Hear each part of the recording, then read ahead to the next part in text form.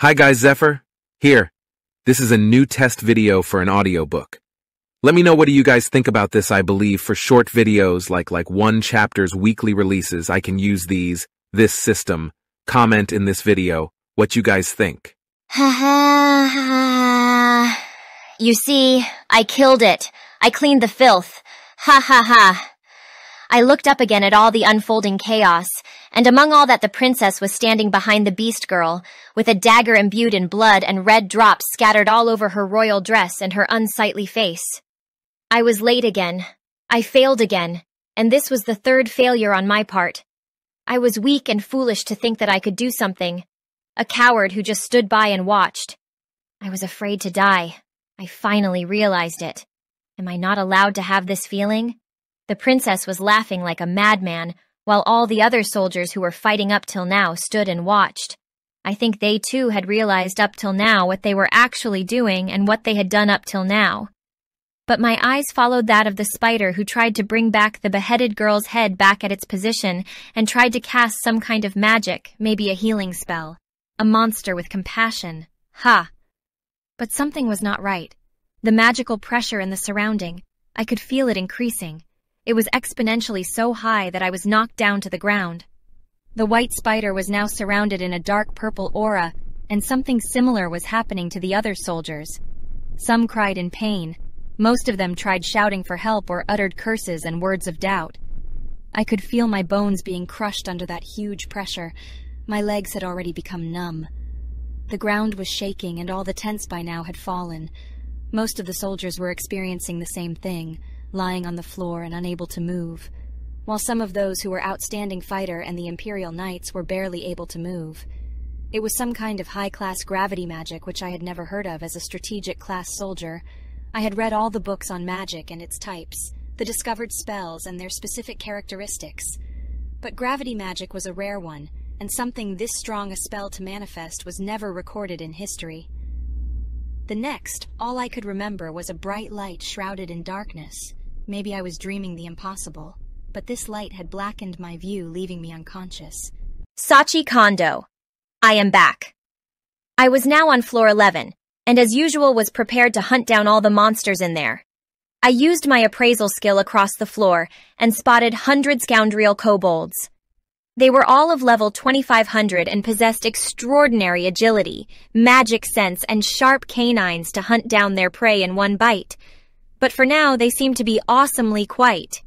It's not like the monsters that possess magic sense, because they would start attacking me immediately just after I enter their territory. I used telescopic view and saw some of them munching over something. On close inspection, their food was something covered in metal, evident from the clanking sound that resonated through. Humans! I finally found them!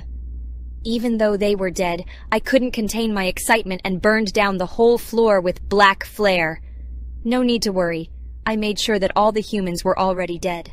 If I want to establish contact with them, then of course I can't kill them. Even though they will be hostile to me in the start, but if I am able to somehow relay that I am harmless, then I do have a chance of cooperation. I was hoping to meet some humans since I was nearing the entrance, but this was just too soon. With the small group of humans dressed in a knight's uniform, I can conclude that they were a scout party. That means I will be meeting alive humans on the next floor, probably. If they are not killed, that is. The monsters here are pretty strong. I should go forward with the fact in mind that I won't be greeted with a special welcome, since we won't be able to talk as our languages will be different. Usually in novels I read that reincarnated people avoided such situations in meetings. But how about pictures and sketches?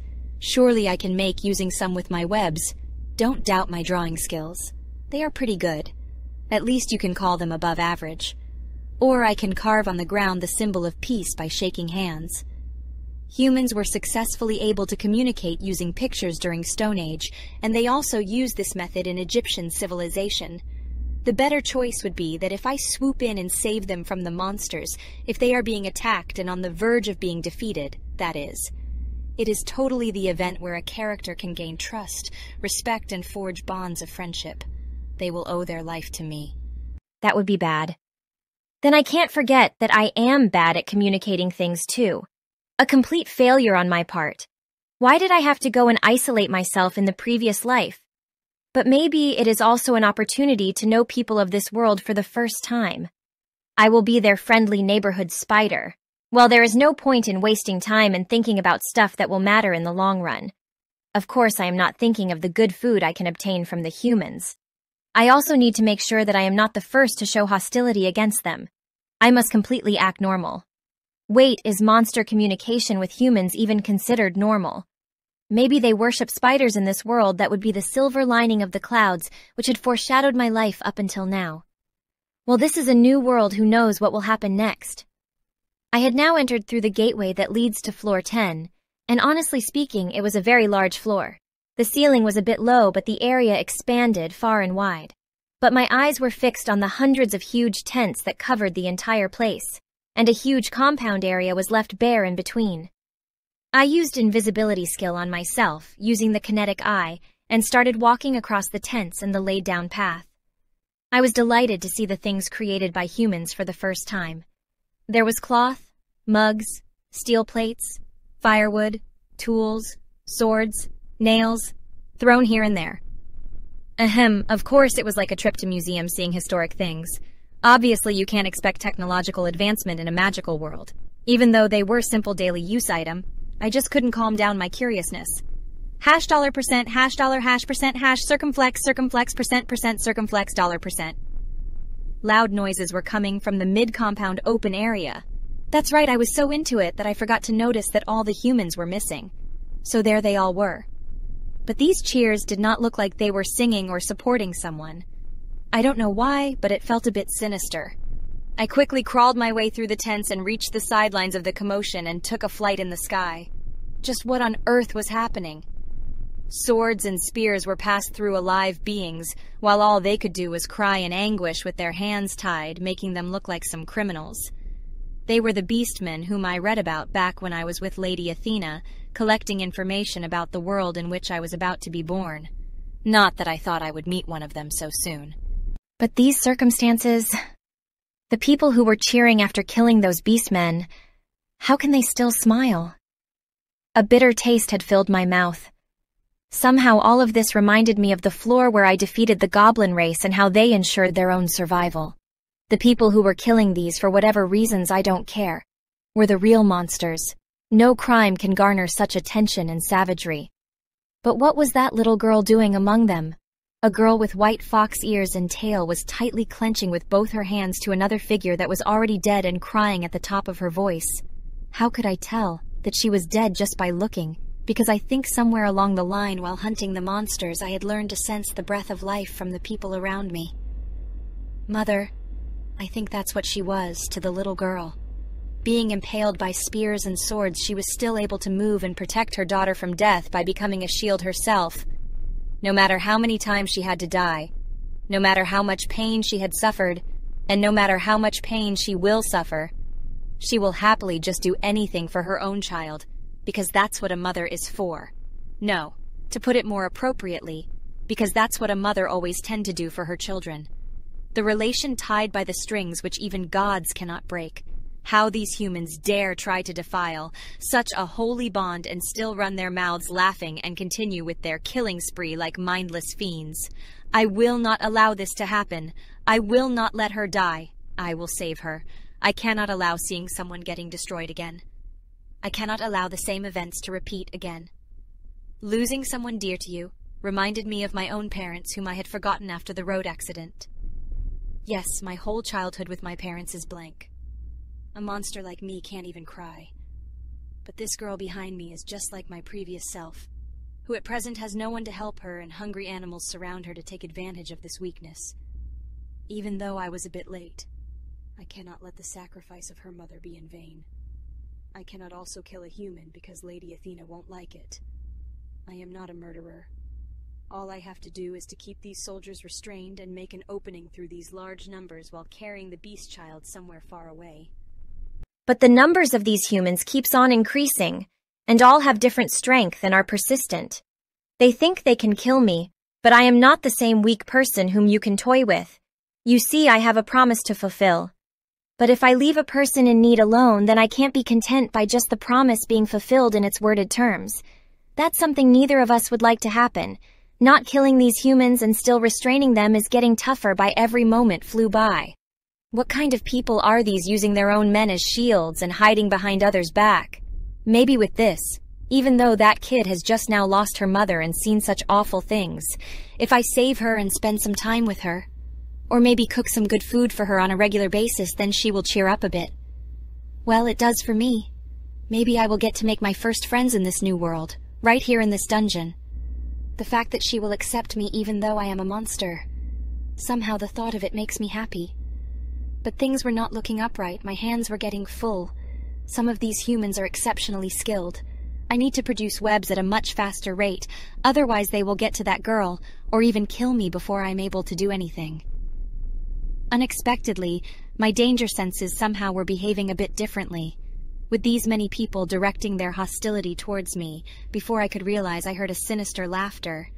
Not a laughter of a human or a monster, but the laughter of a mindless being.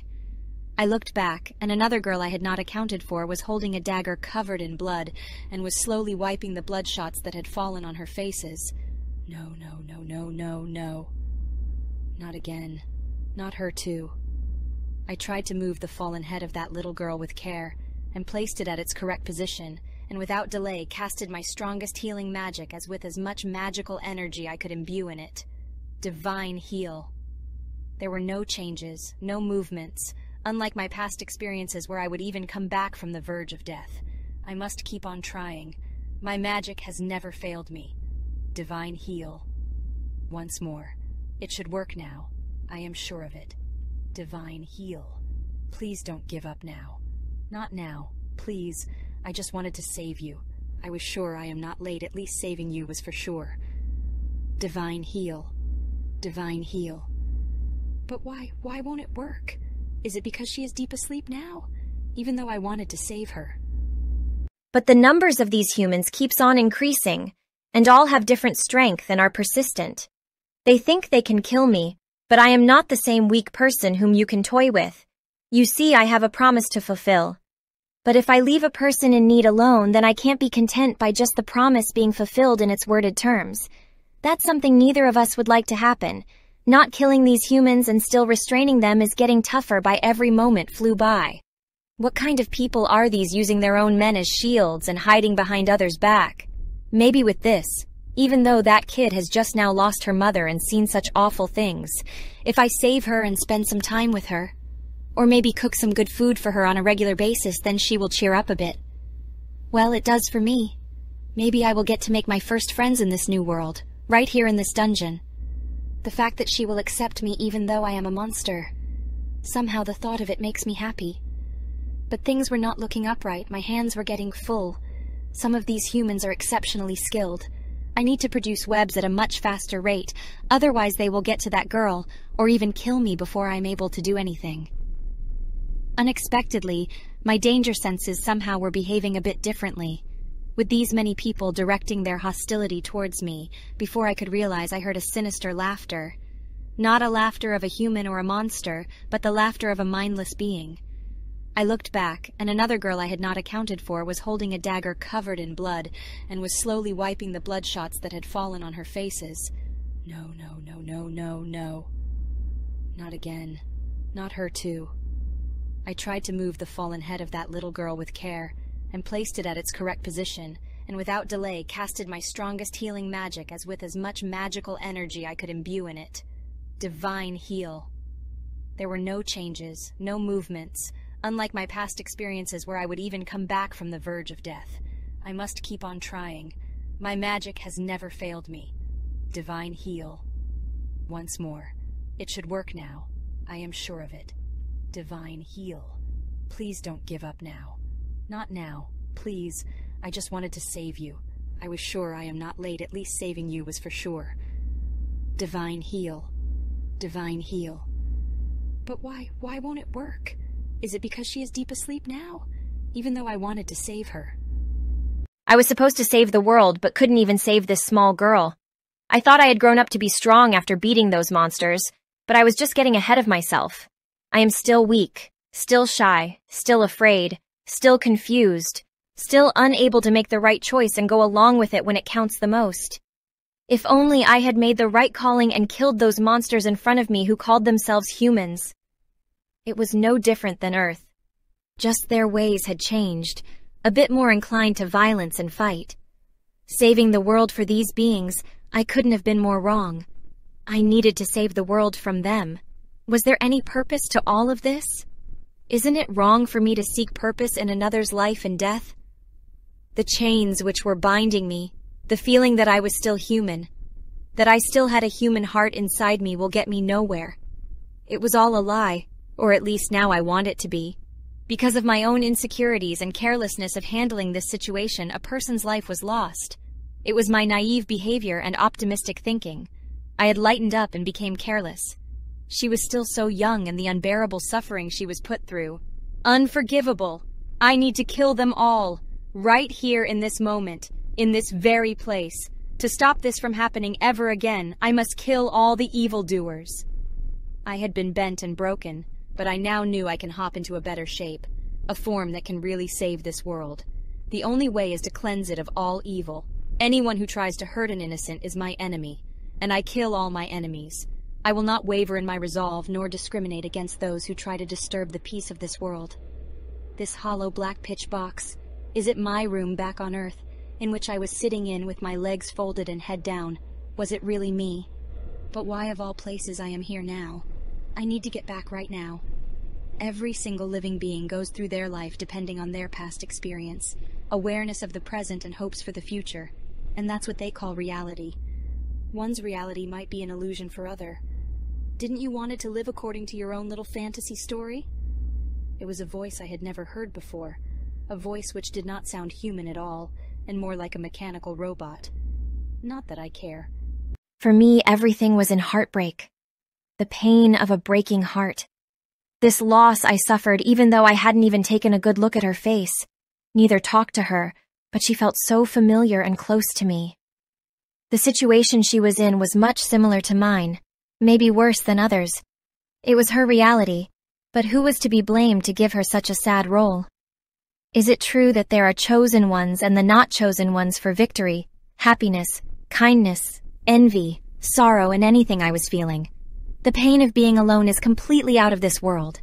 Even now I am alone, in this dark room, in the dungeon surrounded by enemies, and I wonder what will happen on the surface. In this far-fetched reality of mine, nothing ever goes as planned. The longer I live, the more I realize that in this reality, only pain, emptiness, and suffering exists for me and those around me. Looks can be deceiving. What a person looks from the outside may actually be different, but there is the possibility that from the inside he is still the same. The same goes for me. Maybe I was just pretending to be a hero, trying to save the kid was just a stupid role I wanted to play. In truth, by giving preference to not killing those humans, I was prioritizing my own safety. I was just a pretender like others. And now the pain of this guilt won't go. The more I think about it, the more it hurts. The more I acknowledge my mistake, the more I remember of my past ones.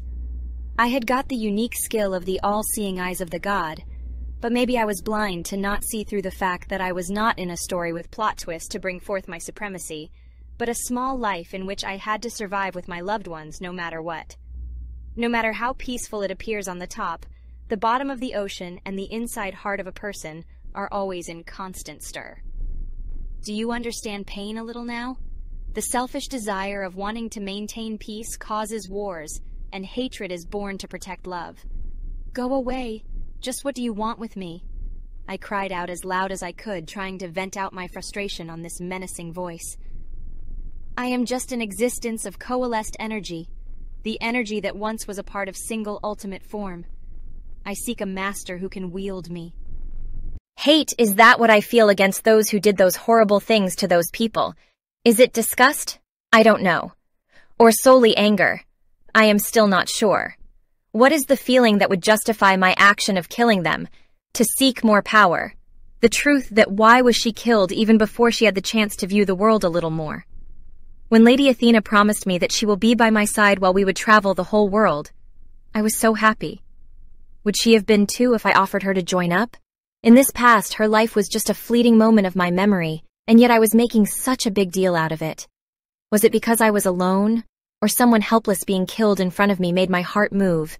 Instead of using my powers to destroy others just to sate my own pain, I want to use it to change the world into something better, to transform it into a place not with those incomprehensible and only a moment convenient notions of peace, equality, justice, but the way I saw fit. I have finally decided what I needed to do. This feeling of hatred is what I need to get rid of. Not only from my heart, but from all the people of this world. Even though it sounds impossible, an ultimate stupidity, that's the kind of world I would like to live in. How can you say that you will never change, that you will not change, no matter how great the pain you face, no matter the losses you will suffer, and the people who will come to hate you for this in return? Can you continue believing in yourself forever? You should give up on making me give up now. This is one of the things I have decided on my own, and there is now a way I'm going to give up now. When people get hurt, they learn to hate. When people hurt others, they become hated and racked with guilt.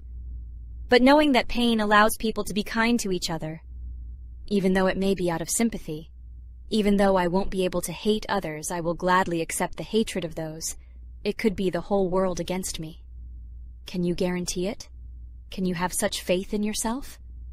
Though there always be enemies around me, you see I have a friend outside. The promise we made, to share our pain and the understanding we have between us. This feeling of being at peace with her far surpasses any other. As for the faith in myself, I am going to prove it to you not by words, but with my actions. I stood up from my sitting position and walked up to the place where the dark room seems to end, and then I tried to pass my hand through the door. The dark room, cracked like a brittle glass plane, just by my single touch. You see, I told you. Let's meet again, when this world had become a little better than before. Crack, crack, crack. The room shattered into pieces which dissolved in an instant into the bright light that was in my vicinity. Light brighter than that of the largest star of the cosmos and warmer than that of sun engulfed me in an instant. While a black fluid settled underground started rising up like a storm and mixed itself in with me. This was my power and mine alone. It's all up to me how I use it. I know that better than any other. The world in which I want to live, the world I wanted to create, and the world I wanted to save from drowning in hatred and despair. You have leveled up. You have reached level 10. Fourth form, Eye of Soul. Evolution stage 1, complete. You have evolved into race, human. You have gained the title, Merciless. Immunity, plus magic resistance, plus advanced body strengthening, plus advanced body durability, plus ultra self-regeneration has combined to evolve into title, Immortality. Process failed. Required evolution stage not reached. The wishes of the dead. I see. So this is what happens when people die. I was now standing just beside my dead body.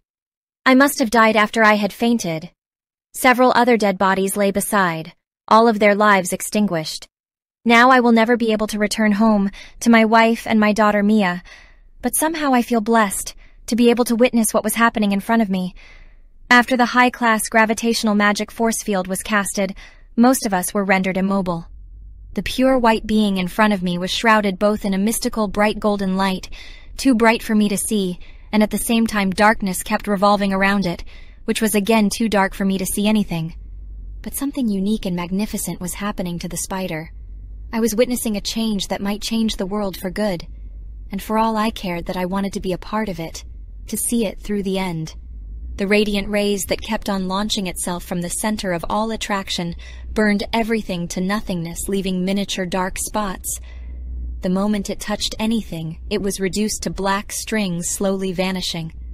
The cries of the dying and the vanishing ashes of the dead. It was all but in a fleeting moment all over. Something that was satisfying my own fury and relentless hatred for others.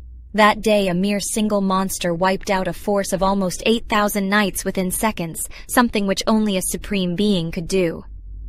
Now there's something I understand a little better. In this world, wherever there is light, there are also shadows. And talking about peace, while spilling blood, it's something that only humans can do. The concept of something being entirely right cannot be more or less true. A word that has no true meaning. Today I had learned things I shouldn't have. of how I was born a simpleton, lived like a fool, and died like a coward. The true measure of a knight is not only how he lives, but also how he dies. And mine was pitiful, just like all the others here. To try finding the meaning about your true self will lead you to nothing, because those who cannot accept their real self always fails. Soon the whole room got covered itself in that bright golden light, and I too started turning into black, fading strings. This was my soul we are talking about. I had heard of people saying that when you die, you become one with the true God. This feeling of becoming one with something unexplainable, beyond the universal boundary. This feeling of becoming one with something unexplainable, beyond the universal boundaries, something grand and inexplicable.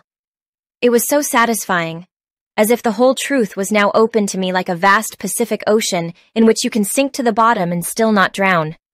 It was like having an epiphany, a vision of a place where one day everyone will be able to understand each other.